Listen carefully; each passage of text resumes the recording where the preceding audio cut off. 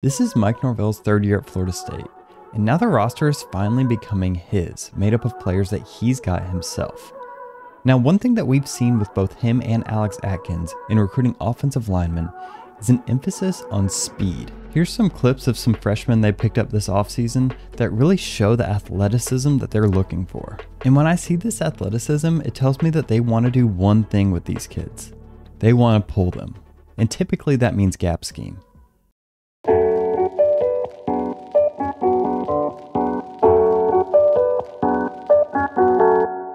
Gap schemes use favorable alignments to get leverage on the defenders, meanwhile asking other offensive linemen to pull across the line of scrimmage to block out. This opens up a specific gap. The gap scheme Mike Norvell used the most in the past years and will probably continue to use the most is this counter play. On counter, all the offensive linemen except for the ones that you want to pull are going to block down, finding the first defender on their backside. In order to hollow out a gap on the front side, you need to pull a lineman or two. Here this guard is going to kick out this defensive end, and this sniffer / H-back is going to wrap around and block the first person that shows. Okay, so the offense is getting down blocks across the line of scrimmage and getting 2 extra blockers on the front side. How does the defense handle this? Well, first of all, as soon as this defensive end sees this tackle go away from him, he should know that a puller is probably coming around to his side. That's when he knows to blow up that puller by hitting him on the inside arm. That puts him into the backfield and gives time for his linebackers and safeties to get over. This pulling H-back will pick up either the will or the free safety on the backside. That means the other one is responsible for making the tackle. Anytime that you can force the safety to have to make a tackle out in space, that's a big win for the offense. Here's counter from this past year's spring game. All the offensive linemen except for this backside guard are going to be blocking down with favorable angles. This backside guard is going to be pulling around and blocking this unblocked defensive end, meaning that this H-back is going to pull around and probably block this play side linebacker. That means that if anybody's going to make the tackle, it has to be this backside linebacker or this safety. As the play progresses, you see that the play side tackle gets blown up in the backfield a little bit, which kind of gunks up these pullers, but there's still a hole. The running back gets about 3 or 4 yards downfield before he's even touched, and the safety has to be in on the tackle 4 yards downfield. While counter is a very versatile play, it isn't a perfect play in its own right. There's a tried and true blueprint for stopping it, but it does ask you to make some concessions to do it.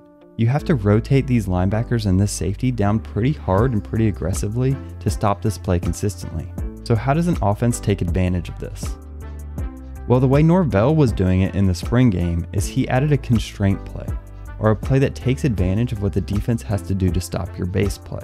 You can kind of think of this as a counter for the play counter. So if you're going to rotate your linebackers and safeties hard down to try to stop counter, he's going to show counter action with his offensive line, showing pulling linemen and down blocks, but then he's going to pitch the ball to his running back, who starts on a counter track, but then runs quickly out to the sideline. This H-back leaves this defensive end unblocked and hopes that the running back can beat him in a foot race to the outside, and he pins any sort of linebacker inside. The wide receivers then take their matchups one-on-one, and that leaves the running back one-on-one with a safety out in space, which is an advantage for the offense like we talked about earlier. So here's that counter pitch in action. It's the same formation with the H-back on the same side as the running back and a single receiver on the other side. Now here, immediately after the play starts, it looks exactly like counter. You have the running back looking to take a handoff from the quarterback, you have pulling linemen, and you have all the wide receivers going downfield to block. However, immediately after this, the running back takes off for the sideline and beats that defensive end who was unblocked in a foot race to the outside. That means if you have good blocks on the outside, this safety, who's not even in the picture yet, is required to come up and make the tackle. While these plays seem unremarkable on the surface, they only gain 3 or 4 yards apiece. What they do is they really challenge the secondary to have to come up and be part of the run fits. That means that they're going to be especially susceptible to play action. Here you can see them in a slightly different formation. However, you still see the counter action to start with the pulling guard and the pulling H-back. This play action really seals the deal as you see these linebackers bite up hard, thinking that there's counter. Behind them, the wide receivers are releasing deep downfield, meaning they have one-on-ones with safeties. This leads to an open receiver and ultimately a pass interference penalty. These quicker offensive linemen allow Norvell to do something else that he hasn't really been able to do at Florida State since he's been here, and that's run outside zone. He loved outside zone in his time at Memphis, and really we haven't had the personnel to run it effectively. Outside zone has these offensive linemen race their defender to the front side to try to beat him in a foot race. This causes the defense to flow with the play side, and it potentially opens up gaps as defenders flow at different rates. Usually you'll see with outside zone, the running back will push the outside, but find cutback lanes and cut it upfield. That's exactly what happens on this play. It's the same formation that we were working with earlier, but now the running back's in a stacked position behind the quarterback. They can change this right before the snap, so it's really not that big of a tell. However, this outside zone, you see the running back push to the outside before seeing a cutback lane and pushing it upfield. Now, just like with counter, outside zone requires the defense to make concessions. The defenders have to flow with the play side, otherwise those cutback lanes are going to be huge, or the running back gets the edge and goes upfield without anybody to really tackle him. Once you get the defense to flow play side, it really opens you up to counters and constraint plays like I talked about earlier. The constraint play to that outside zone they were showing is actually counter. Here's this counter in action. So this is out of the exact same formation we just saw that stretch play out of. And even these first steps look pretty similar to stretch that we just saw. The offensive linemen are down blocking, which looks an awful lot like zone blocking to the linebackers. The running back is taking the handoff on that side of the quarterback, implying that he's going that direction. This causes the linebackers to step up and flow a little bit play side, which gives these pulling linemen enough time to come up and make clean blocks.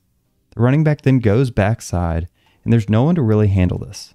While this was just a spring game and a watered down form of football, I think it gives us a really good indication that this offensive line is ready to take some steps up and do some more things creatively to get the running game going. It seemed like they were able to get good leverage and get some success without using Jordan Travis and the running game exclusively. This should help keep him healthy and help the offense continue flowing with him as quarterback. And if they can pick up one or two difference makers along the offensive line, they can be one of the better rushing attacks in the country. Thanks for watching this. I had a lot of fun doing it. Let me know if there's any other spring game content you'd be interested in watching. Check out the film review that we did on the triple option, and thanks for joining me on X's and O's.